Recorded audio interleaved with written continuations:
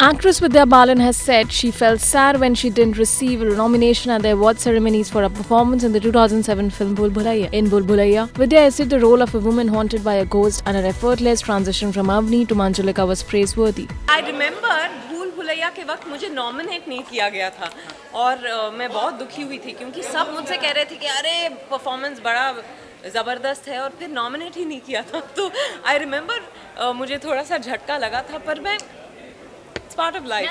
Vidya spoke about it at the announcement of nominations for the first edition of the Critics' Choice Film Awards initiated by the Film Critics Guild and Motion Content Group on Tuesday. The Critics' Choice Film Awards will be held on April 21. INS report.